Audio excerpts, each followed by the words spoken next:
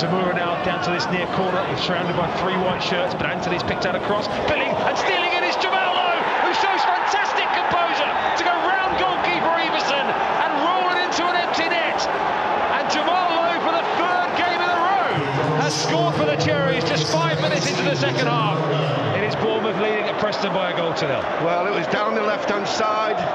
It was the 2 youngsters who contrived the possibility, and the ball, he did do well.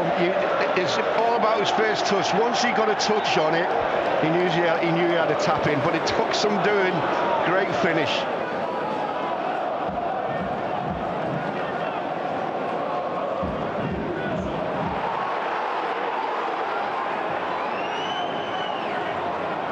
Cantwell goes down on the halfway line. He's got a kick on the shin, and now Cherries are committed upfield, and here's Johnson, right corner of the penalty area for Preston here. They haven't shut him down. Comes back to the shot from Arthur, who equalises.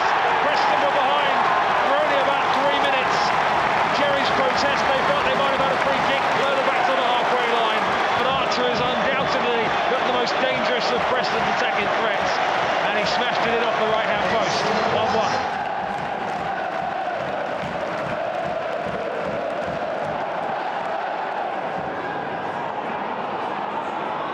Billing now, is there room to get Jamal Lowe away down the left? Just ever so slightly behind Lowe, hits him on the heel, and then Lowe's lost it. And now there's a chance on the right. Here's Emil Rees, who's in on goal for Preston. Rees!